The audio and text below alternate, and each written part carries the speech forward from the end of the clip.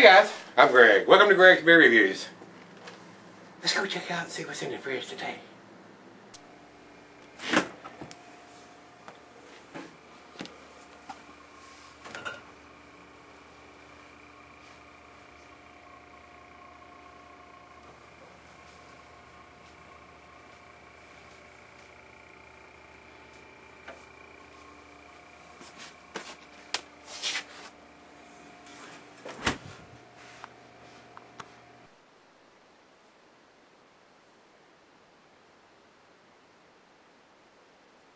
Hello everybody, thanks for stopping by Gregsbeerreviews today. Today's beer comes from Ommegang Brewery. They're out of Cooperstown, New York, guys. This is their Scythe and Sickle Harvest Ale, brewed with barley, wheat, oats, and rye. 5.8% alcohol on this one. Says here, Scythe and Sickle, well, it's got the same thing written here. Scythe and Sickle is an amber ale brewed with a variety of malts, including Pilsner, rye flakes, and oat flakes for incredible depth of flavor and a hint of natural sweetness. It brings a new life and flavor to autumn beer lists traditionally filled with Oktoberfest and pumpkin ales. The flavors of the hard work of summer and the celebration of autumn harvest are captured in Scythe and Sickle, creating a unique but traditional Ommegang farmhouse harvest ale. Imagine that. It is 5.8%. I think I told you that, guys. The food pairings for this one, cuisine is Indian, Middle Eastern. The cheeses are nutty, Asiago, Colby, Parmesan. Your tangy cheeses, Brick, Adam, Feta. And the meat for this is fish and shellfish. Glassware is tulip oversized wine glass. I got the Duvel glass. I don't know why they're asking for that glass with this low of an ABV. The style is technically called Bière de Garde. That is the style. That's what Beer Advocate says it is. So let's see what it's called in the style here. It says specialty grain beer here in the rate beer section. So we'll see about this. So let's get the cap off of this thing. I don't think there's anything we need to discuss. It does. I'm pretty sure it does. I think it had a date on the label. I'm not exactly sure on the bottom. Anyway, get the cap off this, and the real nice cap on there. I got the Ommegang lion on there, or griffin, or whatever they call that beast.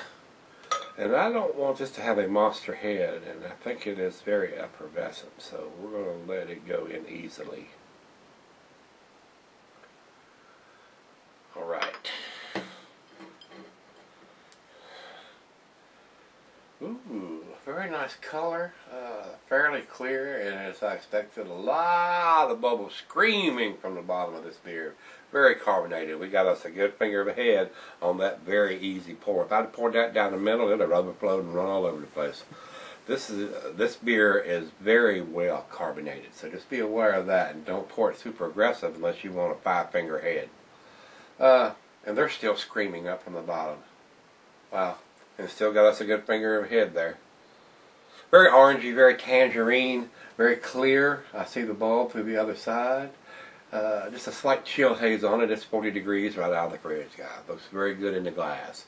Let's get a nose on it. I have not usually been disappointed by Ommegang beers. They do really good stuff.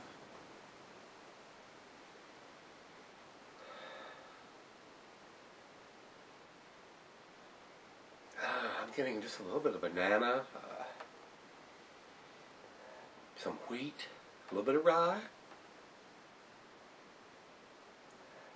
Very much like a Belgian to me. Get a little bit of grapefruit in there and some lighter fruits like apple or pears.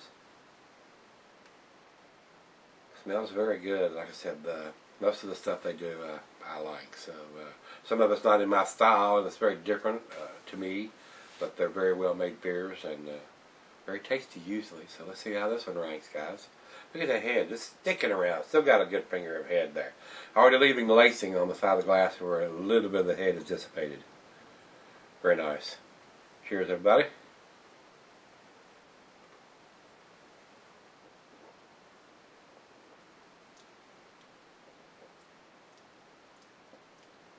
That's very different. Very effervescent. Very light on the tongue.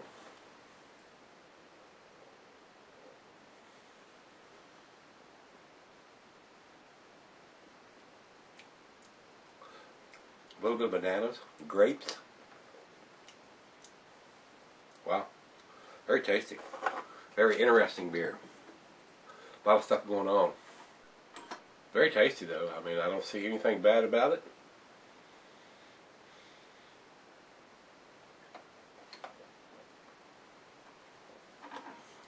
It does have a nice bite to it though, which is pleasant.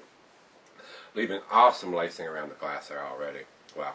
Guys, we'll let it warm up, let the other half taste it, and I'll come back and then we'll do the final chug on this one. But definitely above average beer. I don't know if it's quite to the A category, but we'll see. I'm on the fence on this one. Stick around.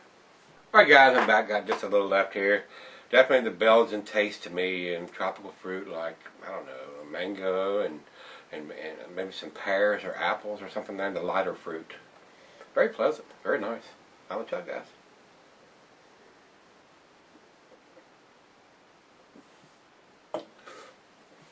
They had a little more than a final chug in there. Might have been 2 sips in that one. Very tasty, guys. I'm not going to leave that in there either. Ah, look at that. Very nice lacing on the glass there. Feel like I poured it down my beard there. I'll enjoy that later, I guess. Very tasty, guys. It's very nice beer. I'm gonna give it up into the A's. I'm gonna give it to 8, which is an A minus. I thought it was pretty tasty. So if you've had this one, give me some comments back on this and whether you liked it or didn't like it. Beer Advocate has this at 87, which is in their good range, and Great Beer has 95 overall, which is some pretty good numbers, and 97 in style. So the guys over there like that one quite a bit. So reviews have turned in some good numbers. So I agree with that. I don't think it's not quite to that state for me, but it's definitely an A beer, guys. This is a harvest ale. I'm pretty sure I don't have a date on the bottle that I can see now that the condensation is all off of it, guys. So pretty sure it's this year's edition, though. Anyway, if you've had this one, give me some comments back on this one, guys. Whether you liked it, didn't like it, loved it. Hit the like button if you like it, and let's look in the fridge. Hope tomorrow's beer is as good as this one. Join me then. See ya.